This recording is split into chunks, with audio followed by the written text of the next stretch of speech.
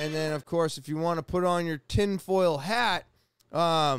lot of people are saying that, forest fires are crazy right now, but they're also wondering, how is it that these forest fires, if they're, the winds are blowing and they're burning down houses, how is it that there's no ash anywhere except for where the house were? What about the trees that are still surrounding the house that had not burned to the ground? So